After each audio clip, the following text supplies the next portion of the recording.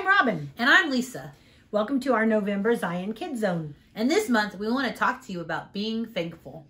Yes, and not just being thankful for one day, but being thankful for all year long. Yeah, but Robin, it's been a tough year. Haven't you been paying attention? There's a pandemic going on. You're right, but there's always something to be thankful for. That's true. I'm thankful that this year we can celebrate with family, friends, and food. Hey, Lisa. Yeah.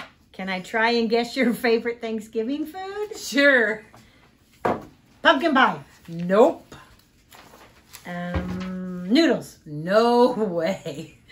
How about mashed potatoes? Bingo! Mashed potatoes are my comfort food all the time.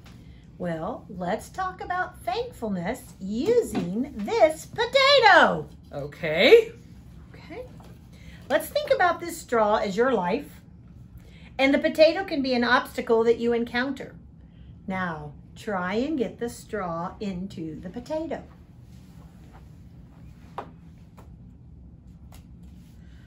Robin, it's not working. I'm not strong enough. Probably not.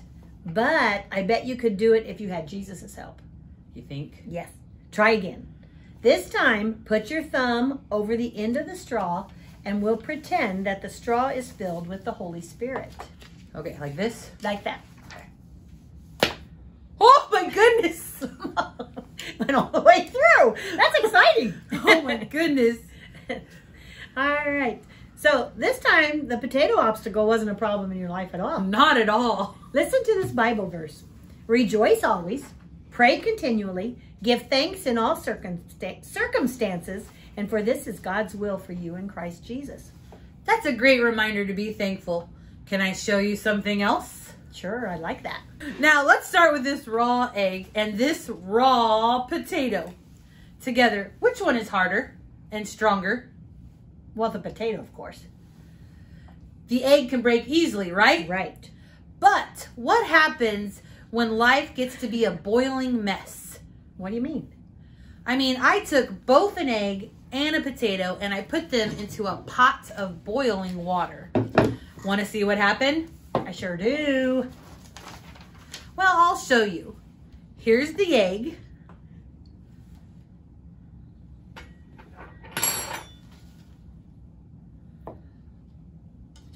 That sliced pretty easily, right? Right. And here's the potato. And look how easily that smashed.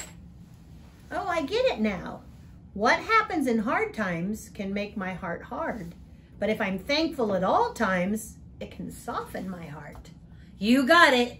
It's not so much about what happens to us in life, but like the egg and the potato that's in hot water, it's how we respond to those problems. So with the Holy Spirit in us, we can become soft-hearted and thankful, even if we find ourselves in hot water. Exactly. That's the lesson this month.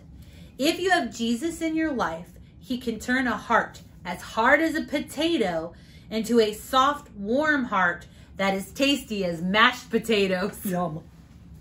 And if we have that soft heart and the Holy Spirit inside us, then we can be thankful in all circumstances. You're right. You know what? What? I'm thankful for your friendship. Oh, me too, my friend. Thanks for joining us this month. And we'll see you in December. Let's end with a prayer. Dear God, help us to be thankful in all things and to soften our hearts so that others can see you living in us. Amen. Bye. Bye. Thanks for joining us.